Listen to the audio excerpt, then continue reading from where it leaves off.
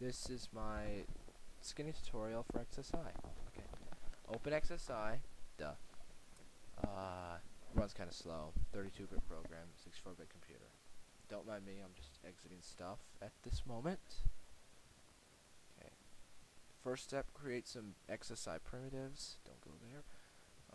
XSI primitives. I do a cylinder and a cube, just because they're different, and they will both need skins eventually. Doesn't matter what you really use. Most models are composed of primitives anyway, and they will all need skins. I use the user camera because it has a bigger edge of viewing. Go to GIMP, and once it loads, you will need to create a new image. It needs to be a square of 2. I use 512 by 512, the size of most textures in the game, I think. I color it black so I can see the UVs really plainly, and then I render a grid so I can match up my UVs against the grids on the skin. It helps a lot.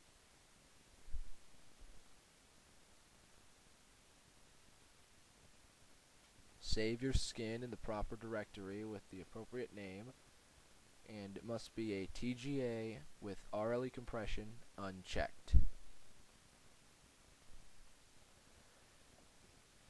Go back to XSI, select your primitives, and go to Material, Fong, click on the first plug, and go to Image, New from File. Browse to your directory. I have desktop on favorites. You're probably going to have to find it somehow. Select your skin and click OK. Now you will, with them selected, go to Property, Texture Projection, Unique UVs. Now you can see your skin on them. Now you're probably going to want to re-UV them. You'll have to click Alt and 7. Alt and 7 to bring up the texture editor.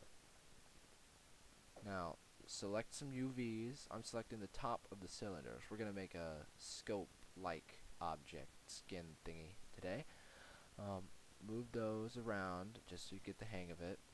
Select the main body of the cylinder, and I'm putting it in a different mode so I can only skin it with one piece. And I'm just moving the cylinders around now. Then we select the cube. Alt 7 again brings up the coordinate editor. Now I do some more UV editing. They're the same thing. Oops. Scale it down.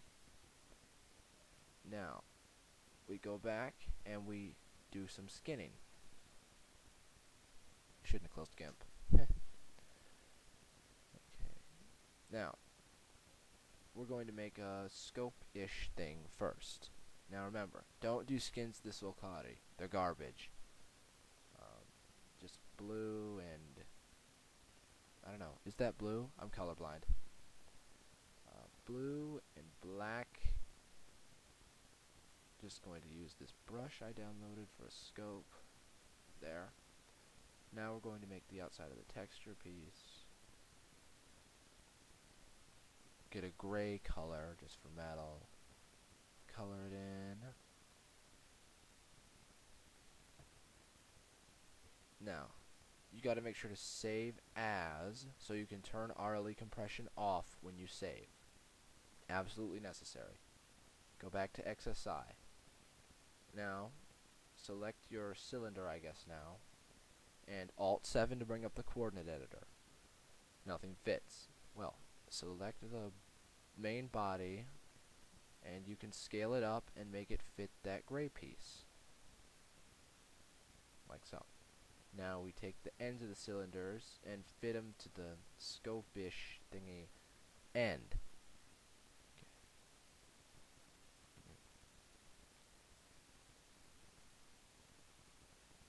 Now, as you can see, our texture has not been applied.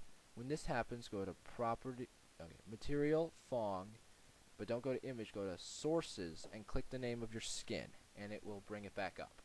Now we can see what we've made. It's bad, but it's a start. Now we're going to make a skin for the box, just because.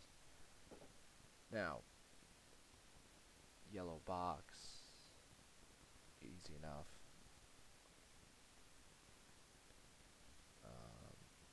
Now, I'm just going to write something on the box so we can see what we can do. Yeah, Indiana Joe Productions. Remember that. Paul, get the phone. Sorry about that. Okay. I just layer merge down so it can have only one layer. Save. Make sure all the compression's off. We're going to need to scale it down so we can fit. Well, we don't need to scale down. And now, there we go. Yes, Left Phoenix Store, you are now in the video. You're welcome. Okay. There we go. We have skinned our objects.